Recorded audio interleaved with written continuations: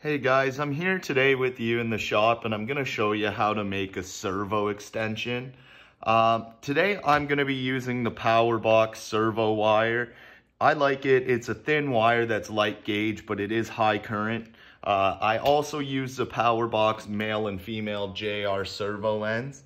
You're going to need your crimp tool here. This is the most important part, and a pair of wire strippers definitely helps.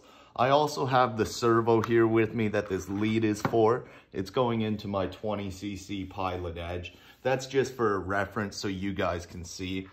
I've actually pre-cut my length of servo wire as well as set out my male-female ends as well as the crimps. First thing you're gonna do is you're gonna take your one end and we're gonna strip the wire down. I know this wire is a different color. It's blue rather than the black, but the red and the white are still the same. So now that we've got, separate your wires out there at the end, you've got them all separated, you're gonna strip them.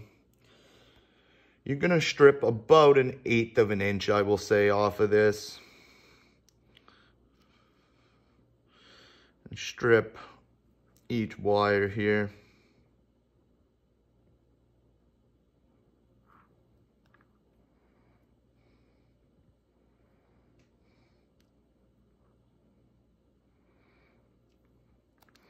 The one thing about this PowerBox wire that's different than most is the signal wire is actually a reduced diameter. You just have to watch that while we be installing the crimps here.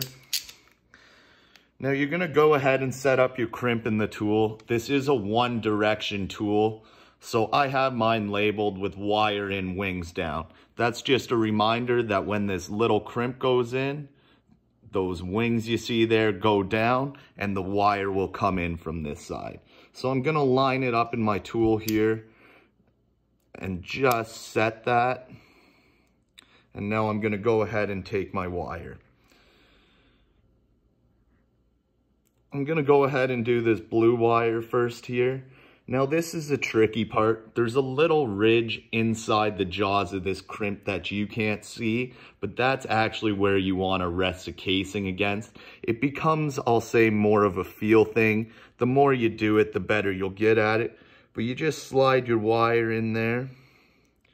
We've got it now resting, and go ahead and complete your crimp. Now we'll flip it over so you guys can see this here. And we have our finished crimp. We're gonna go ahead and repeat that on the red and the white wire. So again, we're gonna set up our crimp, wire in, wings down on this side. And just get it so it starts to hold the crimp. Go ahead and take our wire here. Get one of our wires separated out.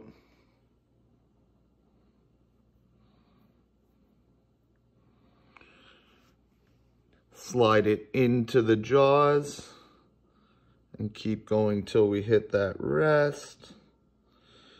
Gonna tighten up the wire a little bit there. Just getting a frayed strand.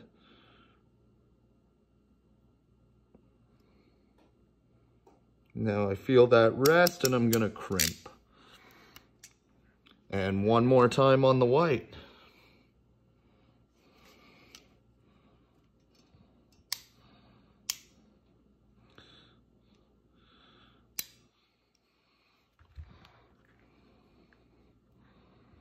Now this is the one with this wire, it gets a little tricky because you can't feel the ridge as well. But we're gonna go ahead here. Now I'm on the ridge and I'm gonna crimp. Now we have our 3 ends on. This is where I said you can keep your servo just as a reference. You're gonna wanna hook up the wires the same way they are. So it's going to be the signal, the red, and the black when we have it upside down.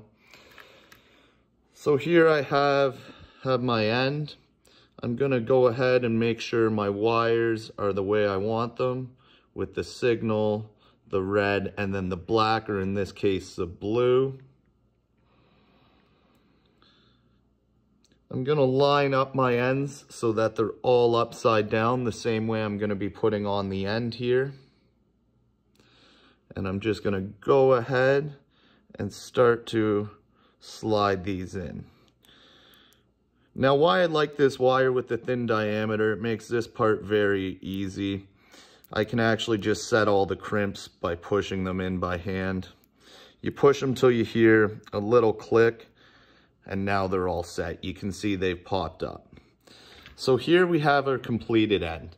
Now, the other nice thing about the power box servo ends is there is no designated male-female crimps. We are gonna go ahead and do the same thing on the other side, and I will show you the difference once we have that end on. So same thing here, go ahead and pre-strip all your wires.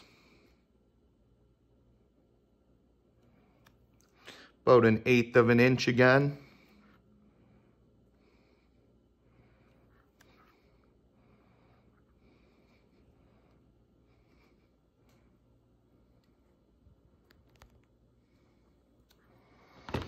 So there we have our wires stripped. Set up your crimps, and we'll repeat the process for this side.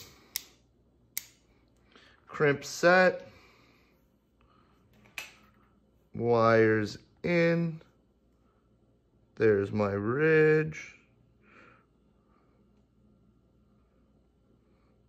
Oh, lost it there. So now I'm on the ridge and crimp. Same thing, set up our crimp. Get our wire.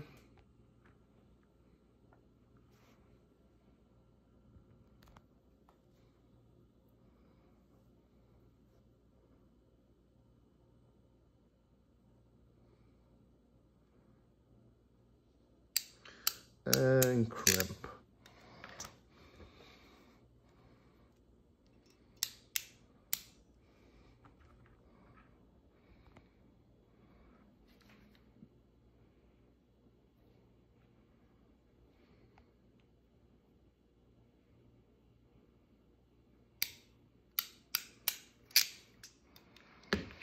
There we go, double check all your connections. In this case, we look good. So we're gonna go ahead, line everything up, and install our servo end on there. So as you can see, this is the same as the last servo end we just put on. They've all locked themselves in here, so we're good to go. And here's the cool part about these. Now, to change this from the female to the male, we're just gonna insert that 3-prong pin, and then this is actually gonna slide on, lock that in, and hold it down. So we're gonna insert that. There's 3 notches that align with the notches in this to keep it locked on. Make sure you're putting it on the right way with the 3 notches up. Slide it on, hear that click, and now we have our other end. As you can see, these guys plug in and out of each other with no problems. Therefore, it'll work with any other servo as well. That's how easy it is to make a servo end.